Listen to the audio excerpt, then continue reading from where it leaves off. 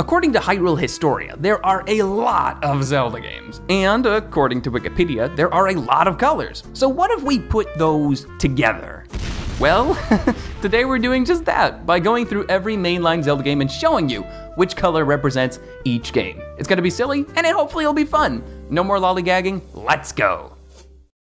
Starting off, we have the original Legend of Zelda for the NES, which is Tiger's Eye Brown, based on the items, title screen, scenery, box art, and clothing of our hero in green. Well, and brown. It's a super brown game.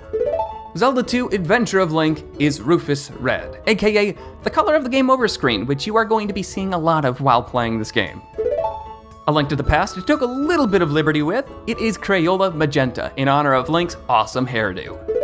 Link's Awakening is Pistachio Green and Tea Green, since it was on the Game Boy, which was all green scaled. Okay.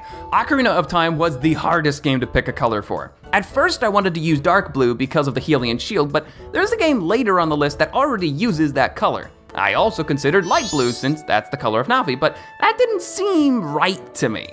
Eventually I settled on Forest Green, which is the color of Link's tunic, the Kokiri Forest, and is kinda similar to the color of Hyrule Field.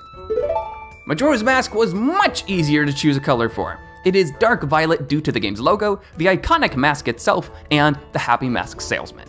By the way, I heard a study yesterday which says people have this thing called opinions. Sounds spooky, but trust me, they're all right. If you have an opinion about which color represents each Zelda game best, then share it in the comments section. I think it'll be fun to see which colors people connect with their favorite games. Oracle of Seasons is a foursome. Each of the colors is based on the logos that appear when you switch seasons. So, spring is emerald green, summer is imperial red, fall is saffron brown, and winter is Maya blue. Oracle of Ages is the same, except with time travel. The present day is represented by neon blue, and warping to the past is represented by, safety orange? What kind of name is this? Who came up with this name? It wasn't you, was it? It was you. You failed me, Wikipedia, you failed me! Based on the suggestion of a friend, Four Swords is yellow. The color comes from the title screen, the level select menu, and the hilt of the Four Sword. This probably threw you for a loop. I made Wind Waker, the game with tons of blue stuff, red. Ironic, is it not? To be fair, there are lots of red things, although they're not obvious at first glance. Take, for example, the King of Red Lions, the King of Hyrule, Tetra's Scarf, Valoo, Ganondorf's Pompadour, Medley's Pompadour, and All-Purpose Bait. Think of the color red as an accent to the sea of blue. It also reminds me of a sub, as in a submarine. Definitely not sub button. Just throwing that out there. Four Swords Adventures is black. The reason it's black is because of the edgy box art and the presence of Shadow Lynx, one of the main enemies in the game. The Minish Cap is Harlequin green. It just seems right. Twilight Princess took a lot of experimenting to get right. I decided to use two colors, one for the Twilight and one for the Overworld. The Twilight is Persian green to reflect the feeling of being in the Palace of Twilight, and the Overworld is copper because of the rolling hills and dusty landscape.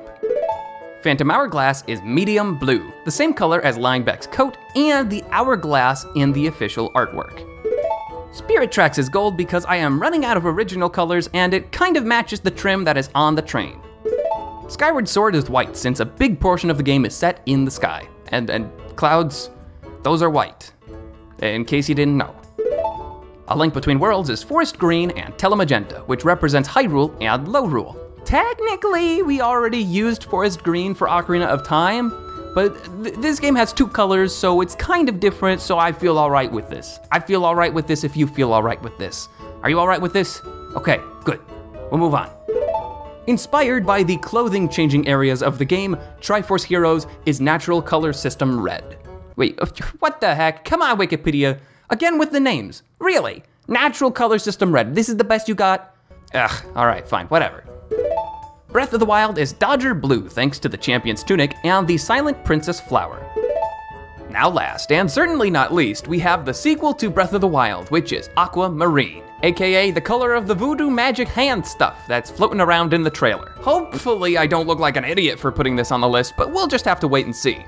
Remember, if you have a different color selection than me, feel free to share that. It's alright if we have opinions. And hey, maybe you could help us find colors for the spin-off Zelda games. Until I see you next time, have fun, storm of the castle.